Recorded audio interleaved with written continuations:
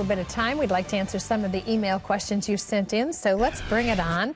This comes from someone called Manna.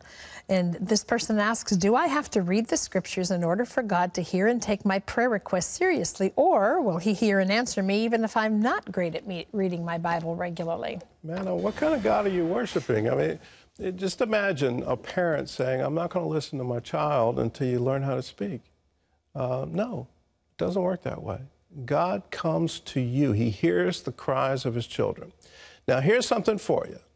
If you don't have a good concept of God, here's something for you. Did Abraham have a Bible? And the answer is no, he didn't. Did Isaac have a Bible? No. Did Jacob? No. Did Joseph? No.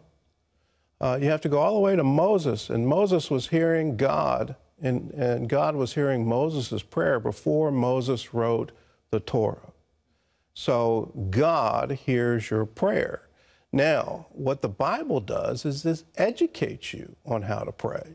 And if you start learning the prayers of Paul, those are good places to start, and start praying those. And if you don't like those, well, pray Psalms.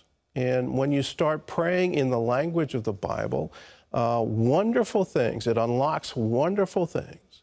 So don't think you're not good enough, or you haven't done enough, you haven't read enough. Come to Daddy and let him answer your prayer.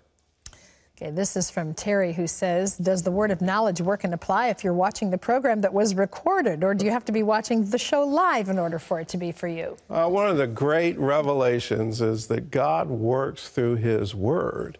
And you can be healed reading a Bible that was written 3,000 years ago, 2,000 years ago. You can be healed listening to an audio tape that was recorded on a cassette. We don't even have cassettes anymore.